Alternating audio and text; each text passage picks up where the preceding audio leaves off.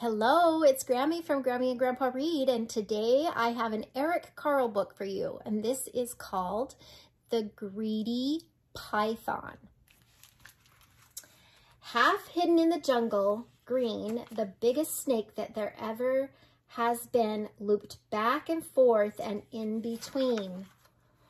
The giant snake was very strong and very, very, very long.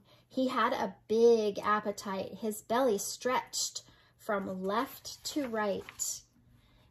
He quickly gobbled in one bite all the animals that came in sight, a mouse that hurried to and fro, a frog that jumped up from below, a bat that hung from his left toe, a fish that swam a bit too slow, a bird that flew a bit too low, a porcupine still half asleep, a monkey who was in mid-leap,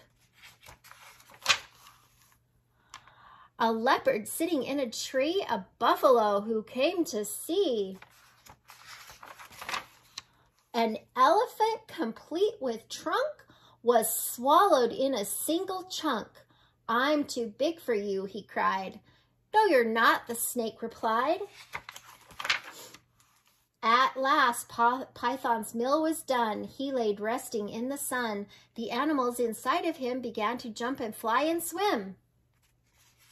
Look how his belly is all stretched out. And when they all began to kick, the snake began to feel quite sick. He coughed a whole lot up again, each one of them, and there were 10. He soon felt better. What is more, he was hungrier than before. He had not learned a single thing. His greed was quite astonishing.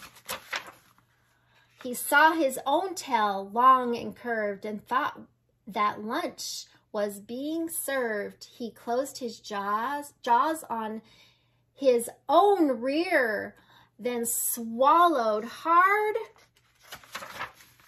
and disappeared. That's a funny one. I hope you like this book. Please subscribe to our channel and like the video.